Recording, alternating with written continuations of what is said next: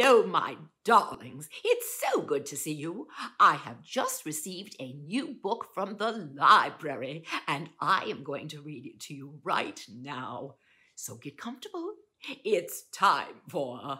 Once upon a time with Beatrice Butterworth. Our story today, the ZAX, is taken from Sneetches and Other Stories by Dr. Seuss. Let's see what a ZAX is and what's happening with them, shall we? Let's follow along if you have it.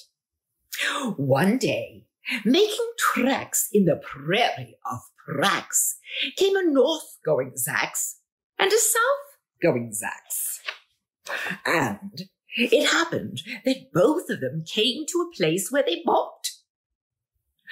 There they stood, foot to foot, face to face. "Look here now," the north-going ZAX said.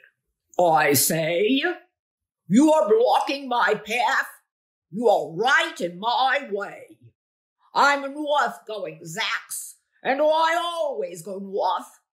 Get out of my way now, and let me go forth." I guess he told him.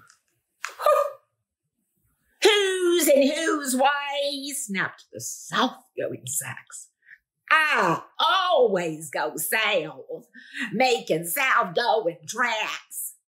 So you're in my way, and I ask you to move and let me go south in my south-going groove." Then the north-going ZAX puffed up his chest with pride. "I never," he said, "take a step to one side, and I'll prove to you that I won't change my ways if I have to keep standing here 59 days. 59 days? Oh, my darlings, that's a long time to be standing in one place. "And I'll prove to you," yelled the south-going ZAX, "that I can stand here in the prairie of Prax for 59 years. For I live by a rule that I learned as a boy back in south-going school. Never budge. That's my rule. Never budge in the least. Not an inch to the west, not an inch to the east. I'll stay here, not budging. I can and I will, if it makes you and me and the whole world stand still."